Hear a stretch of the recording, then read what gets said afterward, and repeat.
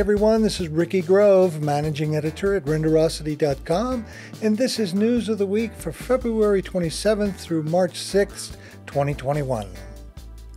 And in Renderosity.com news, the Poser Pulse Showcase, selections from February's Poser Gallery. Based on this selection, we're happy to present some of the best artwork posted to the Poser Gallery this month. We hope you enjoy it.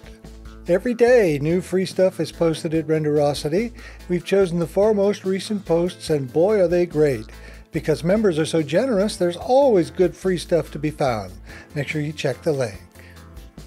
And our gallery of the week is the Home Gallery. You guessed it, this gallery focuses on the theme of home. You'll find architecture, interiors, furniture, and character scenes in the home. We love this small but potent gallery. Enjoy the Gallery of the Week video too.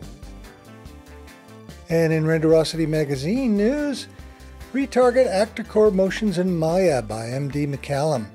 This week we'll look at retargeting in Maya and see if it really is as easy as it seems to be. While he's used Maya in the past, he hasn't used it for much more than file manipulation on shared project assets. So not being an everyday user of Maya, he wants to see if he can get through retargeting without increasing his vocabulary. Let's see how he does. Make sure you follow the link to learn more. Houdini Engine for Unreal Engine 4 and Houdini Engine for Unity are now available for commercial customers for free. This now gives commercial artists and studios the ability to widely deploy procedural assets created in Houdini to UE4 and Unity real-time 3D platforms for use in-game and the XR development, virtual production, and design visualizations. Xencelabs redraws the rules on digital tablets for creative professionals.